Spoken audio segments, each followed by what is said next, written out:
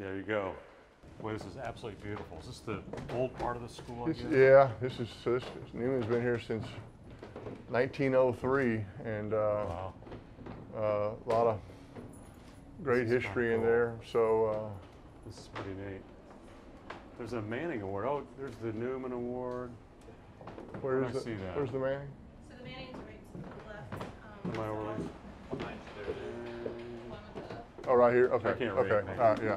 Oh, here you go. Here's the Manning Award. That's pretty cool. Yeah. So they renamed it after Eli finished. Cooper graduated in '92. I was in '94. Eli was in '99, and it's kind of it used to be just called the Outstanding Male Athlete, and they changed it to the Manning Award. So you know, I mean, funny thing now is like the people that are winning it now, like they're either, you know, dad went to school, you know, a few years older than me, right? Yeah. And my parents are friends with their grandparents. And so real proud of this, real proud. There's two scholarships here at Newman that come to a incoming freshman. It stays with them all 4 years. One's the Manning Scholarship, and just as of 2 years ago, we started the Olivia Manning Scholarship.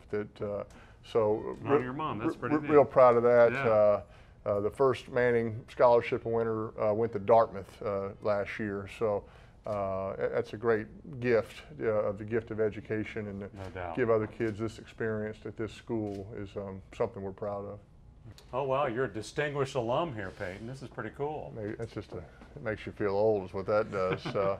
But no, that was a great, great honor. I mean, Walter Isaacson, some great, New Orleans leaders. Michael Lewis, who wrote, The Blind Side. Oh yeah. Moneyball went to Newman. That's pretty cool. There's a lot of impressive resumes, more than mine. But yeah, that was special to be honored. And yeah, like I said, I went here for 13 years. Kindergarten through 12th, and just gave me a good kind of base going into college. And it was academics. I used to get frustrated today because it was on the field at 4, off the field at like 5:30, no questions asked. I'm like, well, there's some more plays we'd like to run. They're like, no, everybody's got to get home, do their homework.